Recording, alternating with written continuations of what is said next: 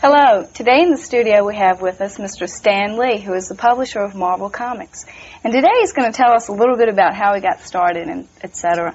Now, the Marvel Age began in 1961 with Fantastic Four. Is that correct? Right. That was our first book in the so-called Marvel Age of comics, which revolutionized all of literature, as we all know. How did you come up with this idea? Well, actually, it wasn't even an original idea. The fellow who was then the publisher said to me, I was the editor at the time and the head writer. That doesn't mean I wrote heads. I was the chief writer. Okay. And he said to me, you know, Stan, I found out that DC Comics has a book called The Justice League, and it's selling pretty well. And maybe we ought to do a book with a lot of superheroes. So I figured, okay. So right away it started out as a copy, but I said, I'm not going to copy the Justice League. I never can remember it was the Justice League or the Justice Society. It was one of those. So I figured, okay, if we have to do a team, that's fine, but we're going to do it differently than anybody else does it. So instead of a lot of good guys who always won at the end, and they were brilliant and they were superior to the villains and they never did anything wrong, we came up with the Fantastic Four, who inevitably did something wrong, and they weren't really that much better than the bad guys, and I would like to think that these stories were unexpected and you never knew what was going to happen next, and that started all of this magnificence.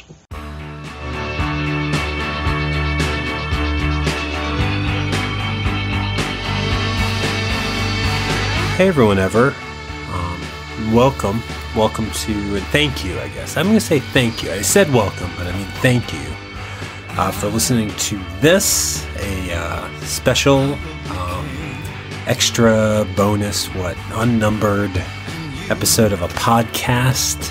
20th Century Pop is the normal name of the podcast, a show where we try to understand our present while living in our past. And I'm doing this right now on Monday, 5:04 p.m., probably about an hour and 25 minutes after reading the news. Stan Lee, a name that anyone knows, prolific comic book writer, comic book creator, comic book editor, comic book promoter, comic book fan, has passed away. He's passed away. He died today. He died at age 95, which is no young number. That's an impressive number to reach. Many of the titles of characters he co-created never reached that number. But, and this happens, by the way. This happens not often, thankfully, because the numbers of people passing are huge, but every now and then,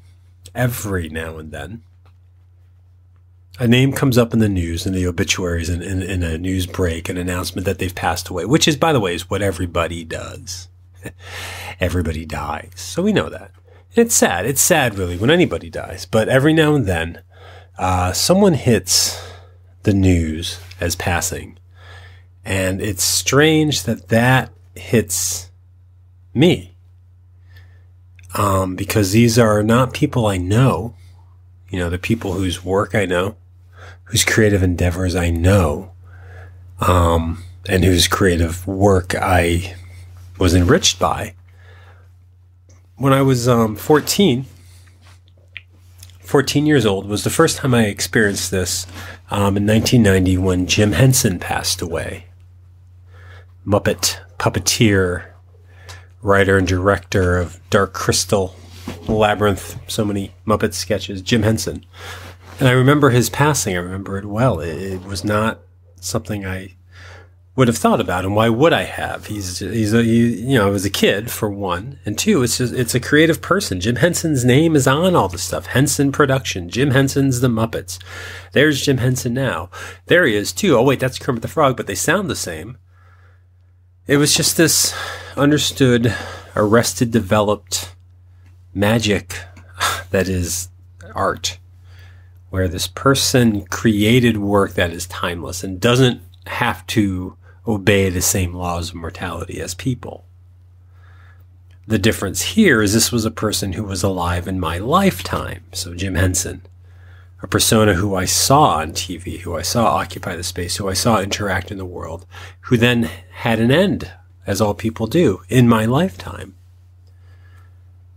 And that struck and shook me. It was odd. It didn't seem right. Why would he die? He's this person who does these things. And what does it mean for the art?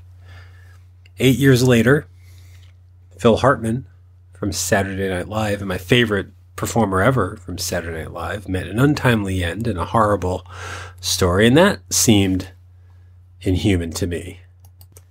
That didn't seem right. That struck me. That was 1998. So it probably wasn't until, was it 2014 maybe? When one night while my partner and I were watching The Conjuring on DVD, I felt a strange, tumultuous knot in my stomach, probably because it's a horror movie. Come to find out the next day that night, that day, at some point at that day, Lou Reed had passed. The musician Lou Reed, whose music had introduced me to sensations and feelings with songs like Heroin and Romeo Had Juliet. He had passed on. And that shook me as well, because that's not someone I thought was immortal, but not even someone I thought was mortal. Which leads us to the next death that I wasn't able to process. David Bowie's. In, what was that, 2015? Maybe? 2016. I think it was 2016. I woke and read his passing, and that was difficult to understand because none of us thought he was human. So to think that he had left Earth, we thought, well, it's probably on a ship, right? Not via casket, burial, human demise. So I guess those are the three creative celebrity deaths that I didn't know how to process in my lifetime of 43 years. That's pretty fortunate because I didn't know any of these people. So what is that loss? What is that feeling? What is that sensation to lose these people? Well, I'm sure I've thought about it in the past. Maybe I've even spoken about it or written about it, so maybe you've even heard about it. But I mean, there's a lot of complicated feelings and emotions in something like that.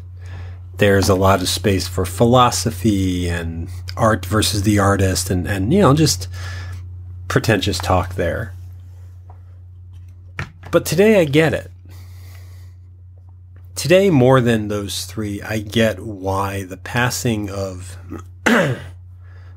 someone you don't even know, I've never met. I saw him once at a distance at a Comic-Con, but I've never met, never spoke to. He didn't know who I was. Well, why would that death move me at the bar I was at right before I came to this microphone to cry in my drink, to get choked up and teary and feel the need to share other people's quotes from Twitter about this gentleman? Stan Lee. Stan Lee, again, 95 years old.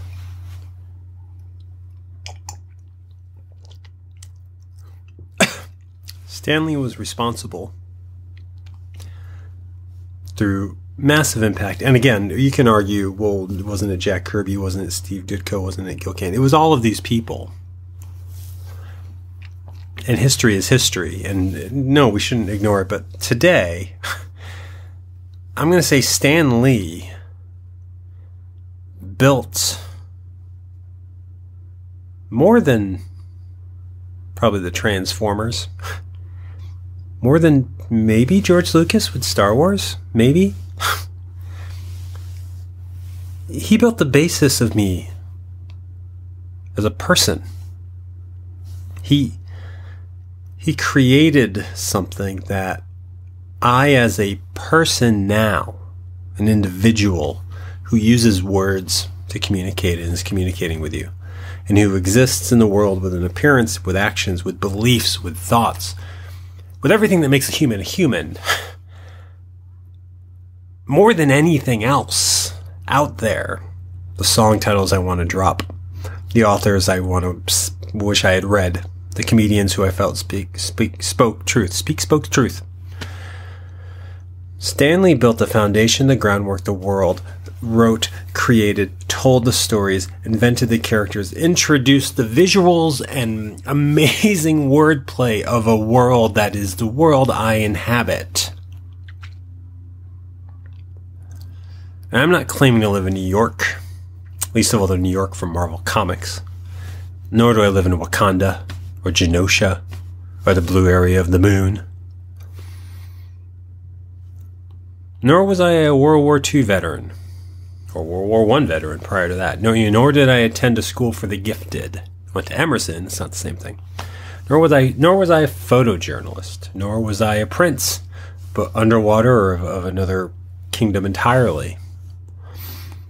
Nor was I a gamma-radiated lawyer, which I'm not sure if he created She-Hulk, but I'm putting her on the list. No, I'm talking about the world of comic books. Reading comic books. Collecting comic books. Knowing, enjoying, and talking about comic books. And comic books predate Stan Lee. He didn't write the first one. I'm not sure who wrote the first comic book. There's examples out there, and I should have researched or could have researched. But the superhero comic books even, there were plenty before him. Superman and Batman and Wonder Woman being 3. Captain America wasn't his creation. That predates him. But Stan Lee,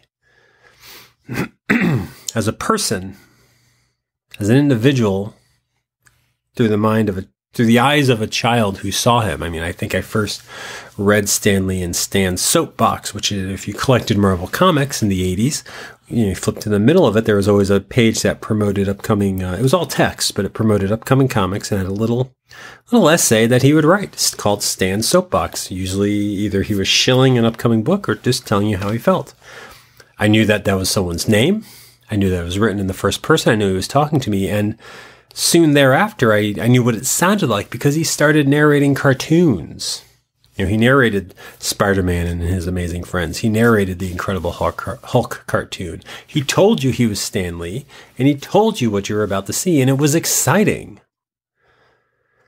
Stan Lee was a persona, personality, and presence of comic books, in comic books, about comic books. Stan Lee, more than the Kevin Smith films, more than the Patton Oswalt comedy, more than the Brian Posehn stand-up, more than what they want us to think of the characters on Big Bang Theory, more than the current culture that wears this with T-shirts and Trapper Keepers and whatever it is so people know they're geeks. More than any of that, Stan Lee was the first honest-to-fuck fan of comic books that I ever encountered. And he was a salesman. He was promoting Marvel, but he legitimately loved it. He got to do what he loved, we can guess, but he loved comic books and the characters in these comic books and the stories they told and the costumes they wore and the ridiculous dialogue they got to spout and the colorful, flashy, cosmic adventures that actually made no sense when you thought about them. He loved all of that. And he was an adult. He was already in his 50s when I was born. And he loved this stuff. And made no apologies about it. And made no pretension about it. Didn't hide behind it. Never opted to seem hip. To make comic books hip. It didn't have to because he was Stan fucking Lee and we knew who he was. Think about that. Think about the fact that a 6-year-old knew who a comic book publisher was. Knew who the guy behind the scenes, not the artist, because people always, I think, loved artists before writers, at least in the circles that I was in, because comics looks visual. You think visual first. Think about the fact that a 6-year-old knew that, this guy created Spider-Man. Where did Steve Ditko? Sure, but we're talking about Stan Lee because there's something inherently about Stan Lee. The mythology and the reality of Stan Lee. That mattered. I'm not going to speak for anyone else. I'll speak for myself. Mattered to me from age 6 on. I mean, the comics I was reading, of course I knew Spider-Man. Of course I knew the Hulk.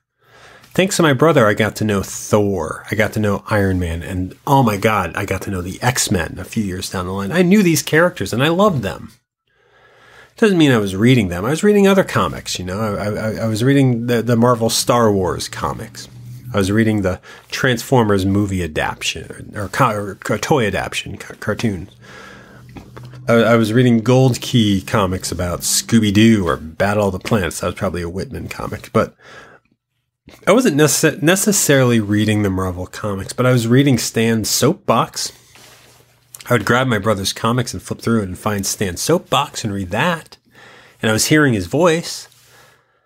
And somehow I knew what he looked like. Somehow I knew what he looked like. Prior to the internet being a place where you type in someone's name and at least one unfortunate photo comes up, I knew what Stan Lee looked like. Probably from the cover of Sons of Origins of Marvel Comics, a precursor to graphic novels, a collection of origin stories of different Marvel characters from the 60s that my brother had. And I think he was featured on that.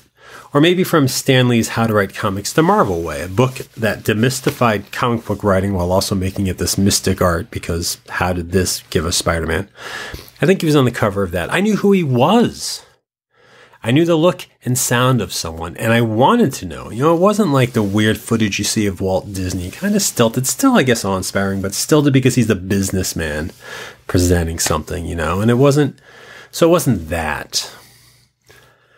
And it wasn't the same as, you know, when you get into your teens and you start to realize, you know, what, you know, this is what Eastman and Laird look like. These are the people who gave us the Ninja Turtles. Or this is what, you know, this is what the Ramones look like. Or this, you know, this is Lou Reed. You know, it wasn't that. It was at age 6 and 7, this 40-something-year-old man, 50-something-year-old man was sharing with me his love for this story. Comics were a medium. And comics were a published business. And he loved them as comics. We didn't have the superhero movies we have now. I mean, there was a Superman movie. Eventually there was a Batman movie. And down the line, we start getting Marvel movies. But even before that, even before Stan Lee was known to the world as this cameo that you couldn't wait for, this fanboy cameo, which I think, I don't know, I feel started with Mallrats, but I guess he was in a TV movie of the Hulk before that, Trial of the Incredible Hulk. Regardless of that, at a time in my life where comic books mattered to me, which has been my whole life, but when that was starting, there was an individual out there who shared this thought and shared it with me and shared it gleefully. Marvel Comics could tell dark stories. The X-Men were not rah-rah fun. Jean Grey's death is not an enjoyable romp, but Stan Lee could talk about it still and could still just love comics. It wasn't all solemn with the string music and the gray tones and the weight of a heavy, this is important film trailer that, you know, precedes and promotes most movies now, so we know there's some weight to it. He loved this shit. And I don't say shit like it doesn't have value. I say shit where it's just like it was whacked. Crazy storytelling. Pulpy material. A comic book is a pulpy thing. And he loved it. He didn't mind the poor printing quality, the staples that came out, the leaps of faith one has to make for these characters to remain ageless. The sheer fact that they're wearing spandex costumes, operating things called ultimate nullifiers, and battling and combating people called Absorbing Man and Annihilus. This was all just fun to say. Fun to talk about. And we know this. I know this because it's how I talk in the world. I'm doing a fucking podcast week to week talking about how all this fun stuff from childhood impacts me now. But even outside of that podcast, I just love talking about this stuff. Comic books, superheroes, supervillains, superpowers, crossovers, limited series, classic stories, one-shots, what-ifs, splash pages. The Marvel Age, Marvel Fanfare, Marvel Comics Presents, Marvel Team Up, blah, blah, blah. I just love talking about this because I enjoy it. And it brings joy into me. And I want to share that joy by speaking about it. And that is what Stan Lee is. I don't know how to do this part when someone has died. But Stan Lee because he didn't write many comics in my lifetime. He wrote a shit ton before I was born that mean the world to the world. He did write a pretty impressive Silver Surfer story, one of my favorite stories called Parable. He wrote that. But I knew him as a personality. I knew him as a creator, and I could go back and read his stories. And I do. I have collections that I love reading of his stories. But the fact of the matter is, he had an unbridled love for this world, this medium, these characters that he could just share. He loved talking Marvel Comics, Excelsior, True Believer, striking the poses of Spider-Man. It all can seem gimmicky, but none of us think it's gimmicky. Because this man loved it and felt no shame in it. He was an adult man. He was a millionaire. He was probably a ladies' man. He was a liberal man. He was an open-minded man. He was a mature man. He was a man who knew, he was a cutthroat publisher, probably.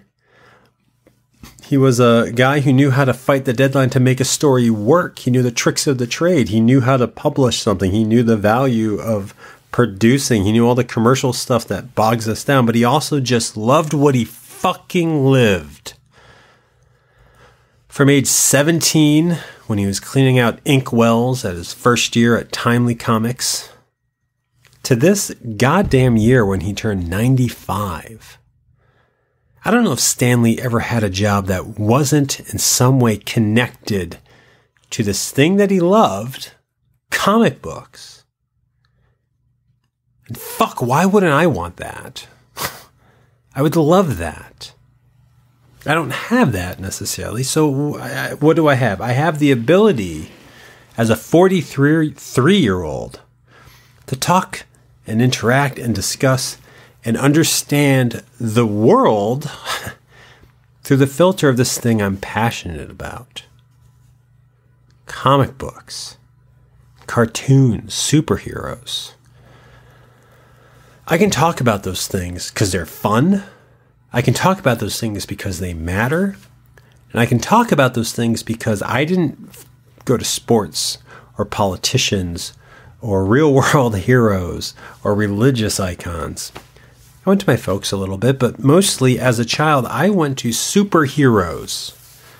And the stories they had, the fucking Silver Surfer, Nightcrawler, Moon Knight, Spider-Man, Storm. I went to these characters to learn about people. I loved what I learned. And I translated that into being and talking and living to the point now that I've got fucking issues of Dazzler framed on my wall. And I've got a Daredevil keychain that I can play with while I'm recording. And I've got long box after long box after long box of polybagged yellowing comics that I've read multiple times when I've been sick or feeling good. And I've got a video game that pits Marvel characters against Capcom characters. And I got more action figures. And I've got more art on the wall. And I've got more things that scream, show, and display Marvel Comics characters. That means something to me, that it becomes my language, my way of interacting. What this podcast has always been about is how is it that I can live like Stan Lee? Embracing these things that aren't childish, aren't nostalgia, aren't ridiculous. They're all three of those things. But in addition to that, they are fun, and that matters. It might not be, why do these things matter to me? It might just be, these things are fun. And the fact that comic books and comic book characters and the stories these characters tell in these comic books are fun means something. And it's okay that it means something. And no one could have taught the world that except Stan Lee. You know, you can have the quippy self-awareness of Kevin Smith being comic book fandom Mallrats, which I loved. You can have the quippy using comic books as a modern device thing that people like Joss Whedon and most sci-fi does now. You know, you can have the stand-ups like Patton Oswalt who use it as a way of being like the nerds make good on the world. You know, you can have all of those things, and that's fine. Or you can have Stan Lee, who isn't trying to be any of these things, or isn't trying to... There's no Stan Lee movement, you know? There isn't a bunch of anyone's you could say, oh, they're doing Stan Lee. And that's not a knock. I love Kevin Smith, and there are people who wanted to be Kevin Smith. You know, and just like there are other people I love, and there are people who want to be them. People might want to be Stan Lee, but it's not like there's a mold of Stan Lee you can mimic, because he's sincerely just Stan Lee. All you can do is, if you feel that passionate about comic books the way he does, you can be that. Stan Lee was a salesman, sure. Stan Lee was probably difficult for some people who worked next to him to work with, but I've got to tell you, Stan Lee will be for me, and this is not with blinders. This is not even having met the man. This is because this is what he did to me. Stan Lee will always be the person who taught me how to just love the things I love. There's something in pop culture I like. Get it, watch it, listen to it, live it. That's fine. Be passionate about it, and don't feel like you have to throw it away or grow out of it or treat it with gloves that, oh, this is nostalgia, so why does this mean to me? Just love it. Because some of it's silly and ridiculous, and some of it is deep and social, and some of it is probably not that good, but all of it is fun. And Stan Lee is on top of the person who gave us the X-Men, who gave us Spider-Man, who gave us so many iconically to look at and know characters, that it's weird to think. And this is why it's always weird, I guess, when these people, like I mentioned before, and Stan Lee pass away. It's like in his lifetime, he did something early on that has shaped the world, that's recognizable the world over.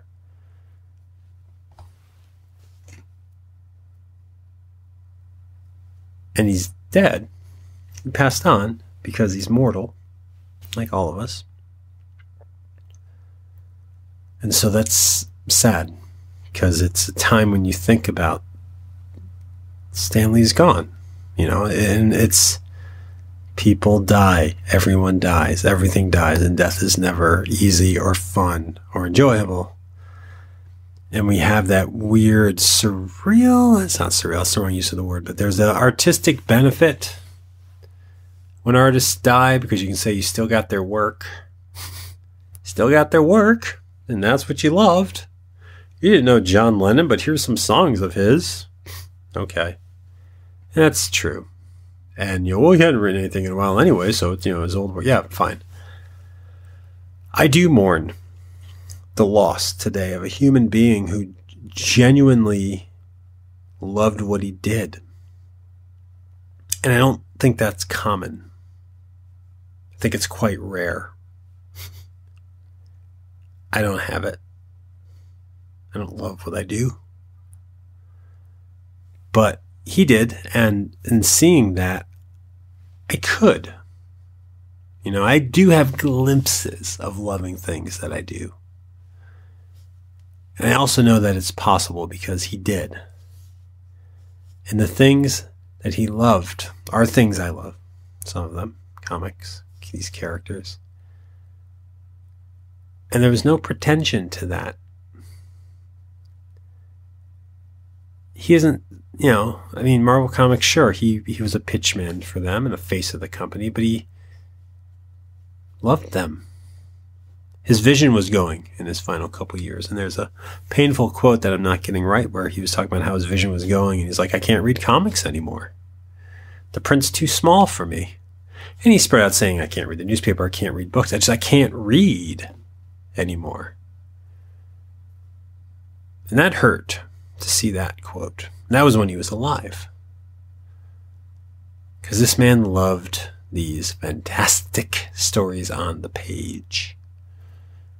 Because I love the Marvel movies, and I love Marvel toys, and I love my Dazzler action figure that I've got right here. Hey. But the medium, when it's, the original medium of comics is important and matters. And that's hard. That he couldn't read it anymore.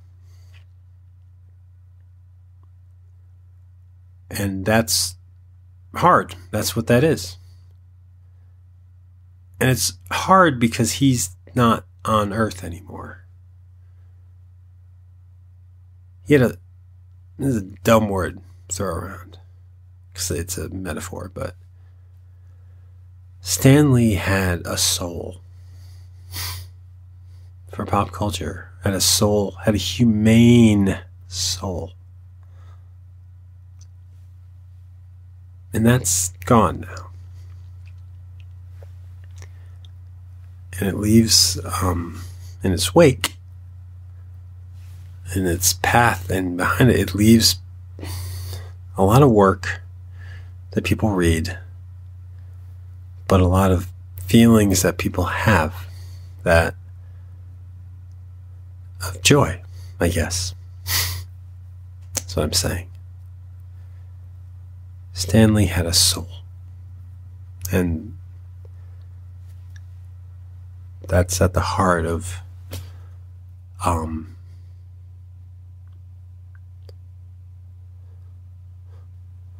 that's at the heart of what matters to me with the pop culture that I look at. I read the characters, I like the movies and all that. He had a soul that loved this stuff, and that is missed. Because I learned that from him. These things that matter, and I got the acceptance that they matter from him. You're missed, Stan Lee. You're already missed. And thank you for all of it.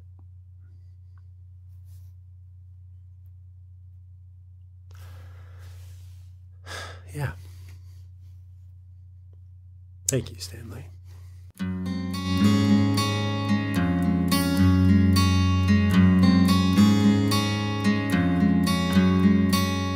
Do you have a specific target audience? Oh, just anybody who could read, anybody who's literate. It used to be, again, that comics were just for little kids. Or they were thought to be for little kids. But that's changed. Yeah. With Marvel, because we started directing Marvel at ourselves, really. The theory was we're going to write the kind of stories we would enjoy reading, you see. And I didn't know if it would work or not, but it worked better than anybody expected, because we grabbed a lot of readers who were much older, who liked the kind of things that we liked, but we didn't lose the young kids. So we ended up, we have kids 7 years old who read Marvel, who don't understand the subtle implications and ramifications and the psychology and philosophy and the subliminal moralizing, but they love the nutty characters and the long underwear and the colorful costumes. And the older readers enjoy all the little subplots and the little asides we put in and the little things that a young kid can't ever grasp, but they're there in the story. We've reached a happy medium. Yeah. So we find the best formula, if you call it that, is we don't try to write for any audience. We try to write stories we would enjoy. And apparently there are enough people in the world who have the same tastes. And